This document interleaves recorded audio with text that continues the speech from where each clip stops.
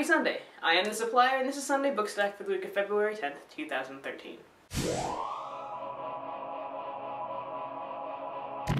Okay, so I am almost never absent from school. I hate being gone because people have a really hard time stepping into my class and with the way it's structured. And while I don't think it's complicated, I've been teaching it for a number of years now and have been refining how it works. So, needless to say, I was out half a day on Thursday because of the district spelling bee, and I have a kid who was reading Unholy and a kid who was reading The Fault in Our Stars in one of the classes that I missed, and they're both in ebook form. But because the equipment is mine and I didn't know who the sub was going to be, I didn't leave that equipment behind and left them a note that said, "Oh, go do other things during independent reading time because I'm not here." And, well, they were less than thrilled with me when they saw me on Friday, and I'm actually kind of happy about that. And now, onto the stack. I have 4 books in my stack this week, even though there are only 3 pictured in the thumbnail, so we'll talk about the missing one first. This weekend, I had planned to finish Makes Me Wanna Holler by Nathan McCall. It's really, really interesting, but in my infinite brilliance, I left it as full. So it is making a repeat appearance this week. Today, I am reading My Friend Dahmer by Durf Backdurf, and I can't remember where I heard about this one, but it's a graphic novel, and it's about Jeffrey Dahmer's youth. Backdurf set out to tell the story that wasn't told by the media. I'm 70 pages in already, and it's incredibly intriguing. So last month's 20th century literature read was Cat's Cradle, and this month, since I read them in the wrong order, is Brave New World, which I really enjoyed the last time I read it. So Tim, when you're ready to talk about it, whatever questions you have, let me know. It will be done. I will be done this week.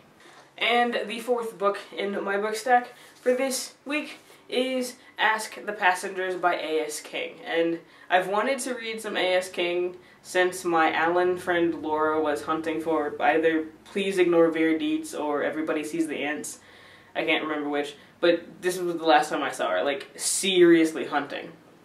A number of readers whose opinion I respect said that this one was very good, so I picked it up. I do have Please Ignore Verdites in the stack on my desk, one of the two read stacks on my desk. So I will probably get to that soon. I'm excited. It should be a really good reading week for me. So last week I asked you guys what books you've read because of the hype and that have left you disappointed, and here we go. Both A Book Hobbit and Flew Between weighed in with Beautiful Creatures as books that were disappointed, and guys, I'm right there with you. I felt like there was a lot more tell than there was show, and while I'm intrigued, I'm really glad I picked up the audiobook for like $4.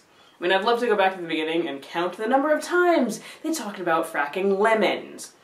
I think it really could have been significantly shorter than it actually was, and I don't understand why everybody in Booktubia, like, loves this book so much.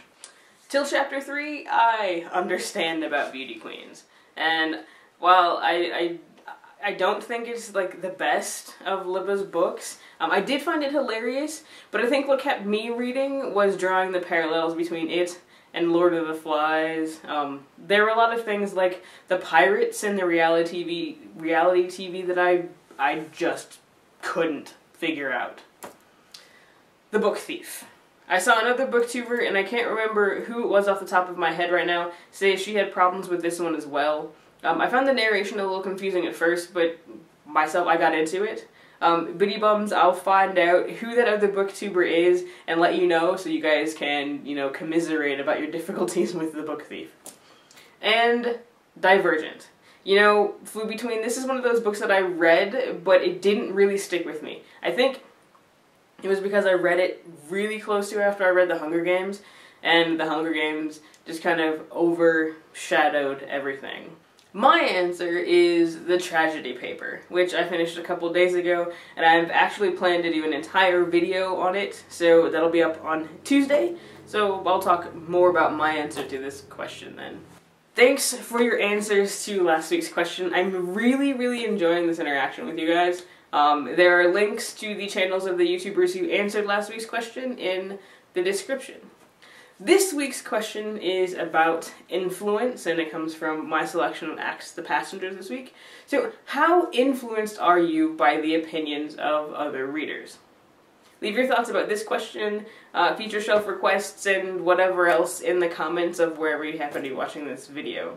So that's it for me today. It's going to be a busy week here on the channel, so I'm gonna go get working on those other videos. Have a great week. I am the Supplier, wishing you happy reading. Don't forget to be awesome.